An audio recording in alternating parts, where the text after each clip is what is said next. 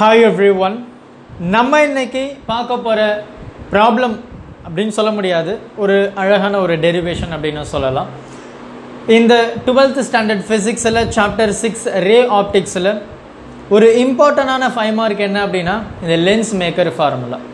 அந்த ஃபார்முலா நம்ம எப்படி டிரைவ் பண்ணியிருந்தோமோ அதே ஸ்டெப் ஒரு சிங்கிள் ஸ்டெப்பு கூட மாறாமல் இந்த 5th ஃபார்முலா நமக்கு கொடுத்துருக்காங்க இல்லையா. ஸோ இதை வச்சு நம்ம டெரைவ் பண்ண போகிறோம். எந்த ஒரு ஹார்டான கேல்குலேஷன் கிடையாது, 2 ஸ்டெப்பில் ஆன்சர் முடிஞ்சிடும். ரொம்ப ஈஸி. நம்ம கொஷினை பார்த்து நிறைய நேரம் பயந்து போயிடுறோம், ஏன்னா நானும் அப்படி தான் பயந்துட்டேன். ஆனால் ப்ராப்ளம் பார்க்கும்போது ரொம்ப சிம்பிள் இல்லையா. சரி, நம்ம ஃபஸ்ட்டு கொஷினில் என்ன இருக்குது அப்படின்றத நம்ம பார்க்கலாம். Obtain the lens maker formula for a lens, அதனுடைய ரிஃப்ராக்டிவ் இண்டெக்ஸ் N2. அப்போது என்கிட்ட ஒரு லென்ஸ் இருக்குது, சரியா? ஒரு லென்ஸ் இருக்குது. It may be convex R concave, ரைட்டா? ஒரு லென்ஸ், நான் கான்வெக்ஸ் லென்ஸை வரைஞ்சிருக்கேன். ஒரு லென்ஸ் இருக்குப்பா, அதனுடைய ரிஃப்ராக்டிவ் இண்டெக்ஸ் என்ன கொடுத்துருக்காங்கன்னா N2. அதனுடைய refractive index N2, which is separating two media of refractive index N1 and N2 on the left and right respectively. ஓகேவா? அப்போ இந்த மாதிரி ஒரு லென்ஸ் இருக்கு. இந்த லென்ஸில் நமக்கு தெரியும் இதுதான் அந்த பிரின்சிபல் ஆக்சிஸ். அப்போது எனக்கு இந்த லென்ஸுக்கு லெஃப்ட் ஹேண்ட் சைடை நான் N1 அப்படின்னு சொல்கிறேன், ரைட் ஹேண்ட் சைடை N3 அப்படின்னு சொல்கிறேன். அப்போது இந்த மாதிரி இருக்குப்பா, இதில் இருந்து நீ ஒரு லென்ஸ் மேக்கர் ஃபார்முலாவை கண்டுபிடி அப்படின்னு சொல்லியாச்சு. ரொம்ப சிம்பிள். ஸோ நம்ம ஆஸ் யூஷுவல் எடுக்கிற அதே ஒரு ரே டயக்ராமை தான் வரைய போகிறோம்.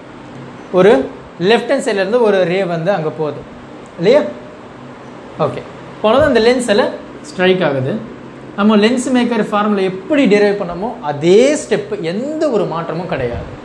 அப்போ என்ன ஆகுது, இந்த சர்ஃபேஸ் இல்லையா, இந்த லென்ஸினுடைய ஒரு சர்ஃபேஸில் படும்போது ரிஃப்ராக்ஷன் இல்லையா. ஸோ ஒரு பெண்டிங் ஆஃப் ரே எனக்கு இங்கே நடக்குது. அதை நான் இங்கே வரைகிறேன், பொறுமையாக பாருங்கள். ஓகேவா? இந்த மாதிரி நம்ம வரைஞ்சிருப்போம். ஓகேவா? இந்த மாதிரி எனக்கு நடக்குது. பட் ஆக்சுவலாக எனக்கு இன்னொரு பக்கமும் அந்த லென்ஸினுடைய சர்ஃபேஸ் இருக்குது. அப்போ என்ன ஆகுது, இங்கே போகிற அந்த ரே இந்த சர்ஃபேஸில் பட்டு ஒரு பெண்ட் ஆகுது, அதாவது ரிஃப்ராக்ஷன் டேக் பிளேஸ் ஆகுது. அது மட்டும் இல்லாமல் எனக்கு இன்னொரு சர்ஃபேஸ் வரனால எனக்கு இந்த இடத்துலேருந்து இன்னொரு பெண்டிங் எனக்கு நடக்குது. அப்போது எனக்கு இந்த இடத்துல தான் ஆக்சுவலாக எனக்கு இமேஜே ஃபார்ம் ஆகும் இல்லையா. அப்போது இந்த சென்டர்லேருந்து இந்த இது நான் ஆக்சுவலாக இமேஜ் ஐ டேஷ் அப்படின்னு சொல்கிறேன், இதை நான் இமேஜ் ஐன்னு சொல்கிறேன். அப்போது இந்த சென்டர் பாயிண்ட்லேருந்து இதனுடைய டிஸ்டன்ஸை நம்ம என்ன சொல்லியிருப்போம், வி அப்படின்னு சொல்லியிருப்போம். ஸோ இதனுடைய இமேஜ் ஐ டேஷ் அப்படின்றனால இதனுடைய டிஸ்டன்ஸை நான் வி டேஷ் அப்படின்னு சொல்கிறேன். ஸோ இது நம்ம லென்ஸ் மேக்கர் ஃபார்முலா என்ன யூஸ் பண்ணோமோ அதே தான், எந்த சேஞ்சுமே கிடையாது. அண்ட் இது U. ஓகேவா? ஸோ நமக்கு என்ன தெரியும், ஒரு லைட்டு ஒரு சர்ஃபேஸில் படும்போது ரிஃப்ராக்ஷன் ஆன ஸ்பெரிக்கல் சர்ஃபேஸ் அப்படின்னு நம்ம படிச்சிருப்போம் இல்லையா. ரொம்ப அழகான ஒரு டெரிவேஷன். அண்ட் அது ரொம்ப ரொம்ப ரொம்ப ரொம்ப ஒரு இம்பார்ட்டண்டான ஃபார்முலா. இந்த ரே ஆப்டிக்ஸை பொறுத்த வரைக்கும் நீங்கள் தெரிஞ்சிருக்கணும் அப்படின்னு சொன்னேன். அதனுடைய ஃபார்முலா என்ன, N2 by V minus N1 by U equal to N2 minus N1 by R. இதுதான் the refraction of a single spherical lens னுடைய equation இல்லையா. ஸோ இதை நம்ம டெரைவ் பண்ணியிருப்போம். இதில் இருந்து தான் நம்ம லென்ஸ் மேக்கர் ஃபார்முலாவே டெரைவ் பண்ணியிருப்போம் இல்லையா. ஓகே, ஸோ இது ஜென்ரலான ஒரு ஃபார்முலா. மோஸ்ட் இம்பார்ட்டண்டான ஒரு விஷயம் கண்டிப்பாக நீங்கள் தெரிஞ்சுக்கணும். அப்போ N2 அப்படின்றது செகண்ட் மீடியம் இல்லையா. செகண்ட் ரிஃப்ராக்டிவ் இண்டெக்ஸ் எனக்கு image, first index object, second minus first by அந்த ரேடியஸ் ஆஃப் த கர்வேச்சர். இது இந்த ஃபர்ஸ்ட் சர்ஃபேஸ் அப்படின்னு சொல்லும்போது நான் அதை வரைகிறேன் இப்போ, சரியா? அப்போ இதிலிருந்து எனக்கு ஃபர்ஸ்ட் மீடியம்லேருந்து ரெண்டாவது மீடியம் போகும்போது இதனுடைய ரிஃப்ராக்ஷன் எப்படி இருக்கும். So first மீடியம்லேருந்து second medium. ஓகேவா? அப்போ செகண்ட் மீடியம் அப்படின்னு சொல்லும்போது எனக்கு ரே இப்படி போகுது. அண்ட் இந்த சர்ஃபேஸில் படும்போது எனக்கு இமேஜ் இங்கே படுது இல்லையா, கரெக்டாக இங்கே படுது. அப்போது இதனுடைய first medium and second medium. அப்போ செகண்ட் மீடியத்தில் இந்த ரிஃப்ராக்ஷன் நடக்குது. அப்படி பாருங்கள், அந்த டாட்டட் செகண்டில் நடக்கிறது தான் நான் இங்கே வரைஞ்சிருக்கேன். தேர்டில் நடக்கிறது தான் இந்த இது பெண்டு. பொறுமையாக பாருங்கள், நான் சொல்கிறேன். அப்போ எனக்கு ஃபஸ்ட்டில் இங்கே நடுது அண்ட் செகண்ட் மீடியம் இங்கே. அப்போது எனக்கு செகண்ட் மைனஸ் ஃபஸ்ட்டு தானே, செகண்ட் மைனஸ் ஃபஸ்ட்டு. ஸோ அப்போது ஃப்ரம் N1 to N2 இது எப்படி எழுதுவோம்? இது அண்ட் இது நமக்கு என்ன ஃபார்முலா? N2 minus N1. அப்போ N2ன்றது செகண்ட் மீடியம். செகண்ட் மீடியம் யார்? N2. இது தானே. அப்போ N2 பை V அப்படின்றது இமேஜ். அப்போது எனக்கு இந்த N2ல எங்கே இமேஜ் நடக்குது? இங்கே. அதனுடைய டிஸ்டன்ஸ் V டேஷ். அப்போது இங்கே V டேஷ். புரியுதா? Minus N1 first medium and object. அதில் எந்த சேஞ்சஸும் கிடையாது, அதே தான். So which is equal to அதே N2 மைனஸ் N1 அண்ட் இதனுடைய ரேடியஸ் ஆஃப் கர்வேச்சர் R1 அப்படின்னு நான் சொல்கிறேன். திஸ் இஸ் நத்திங் பட் இதுதான்.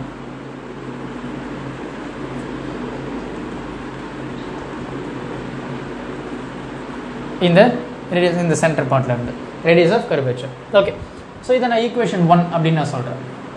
இப்போ ரெண்டாவது ஃப்ரம் N2ல இருந்து N3. இப்போ இங்கே இருந்து இது இப்போ பார்த்தீங்கன்னா இதில் இருந்து தான், அதாவது எனக்கு ஃபஸ்ட்டு இங்கே இமேஜ் கிடச்சது இல்லையா, அந்த இமேஜ் தான் இந்த இதுக்கு எனக்கு ஆப்ஜெக்ட். அப்போ எனக்கு இது இமேஜ் தான் இப்போ ஆப்ஜெக்ட் ஆக போகுது. This is nothing. இது தான் இப்போ ஃபஸ்ட்டு மீடியம் அண்ட் வெளியே வர்றது இதுதான் செகண்ட் மீடியம். அப்போ first medium N2, second medium N3 இல்லையா. அப்போது செகண்ட் மீடியம் என்ன? N3. அப்போது N3 பை V. எனக்கு இந்த செகண்ட் மீடியமுக்கு எது இமேஜ்? ஆப்ஜெக்ட் இல்லை, சாரி, எது ஆப்ஜெக்ட்? எனக்கு ஃபஸ்ட்டில் நடந்த இமேஜ் தான் ஆப்ஜெக்ட். அப்போது இந்த ஐ டேஷ், இதுதான் ஐ டேஷ். இப்போ இந்த ஐ டேஷ் தான் எனக்கு வந்து இமேஜ் இல்லையா, யாருக்கு? இந்த செகண்டு சர்ஃபேஸுக்கு. அப்போது V டேஷ். கரெக்டா? And minus N1 first medium. அப்போ இதில் ஃபஸ்ட் மீடியம் யார்? N2. இவருடைய ஆப்ஜெக்ட் யார்? இவருடைய ஆப்ஜெக்ட் V டேஷ் இல்லையா. ஸோ நம்ம இங்கே எழுத போகிறோம். ஆக்சுவலாக N3ல எனக்கு கிடைச்ச இமேஜ் வந்து V. I am really sorry. So V and instead of view object இல்லையா. ஸோ அந்த ஆப்ஜெக்ட் இஸ் நத்திங் பட் இதுதான் இதனுடைய ஆப்ஜெக்ட். அந்த ஆப்ஜெக்ட் என்ன? V dash. V dash which is equal to second medium first medium. Second medium யாரு? N3. first medium யாரு? N2. and இதனுடைய radius of curvature R2 யாரு? இவரு.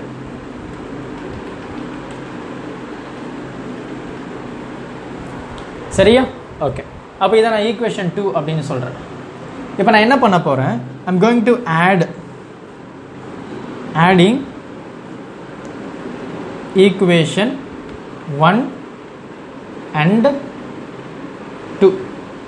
அப்போ இந்த ரெண்டு ஈக்குவேஷனையும் ஆட் பண்ணுறேன். என்ன ஆகுது? எனக்கு இதை ஆட் பண்ணும்போது இந்த N3V மைனஸ், பாருங்கள், எனக்கு இங்கே minus N2V dash N2V dash, இது ப்ளஸ் இது மைனஸ். அப்போ இது ரெண்டு கேன்சல் ஆகிடுமா? அப்போ எனக்கு இந்த டேர்ம் அப்புறம் இந்த term minus N1U which is equal to இது ரெண்டும் அப்படியே தான் வரும். ஸோ எந்த சேஞ்சுமே இல்லை இல்லையா. So N2 minus N1 by R1 plus N3 N2 by R2. அவ்வளோதான். ஓகேவா? பொறுமையாக பாருங்கள், கண்டிப்பாக ரொம்ப கிளியராக இருக்கும். ஸோ இதை நீங்கள் அந்த லென்ஸ் மேக்கர் ஃபார்முலா பார்த்துட்டிங்கன்னா உங்களுக்கு இது வந்து ரொம்ப சிம்பிளான ஒரு விஷயமா இருக்கும். இந்த ப்ராப்ளமை நீங்கள் பார்க்கணும் அப்படின்னு அவசியமே இல்லை. ரொம்ப சிம்பிளான கான்செப்ட் தான். பொறுமையாக பாருங்கள். ஓகேவா? Thank you. Help others with a smile.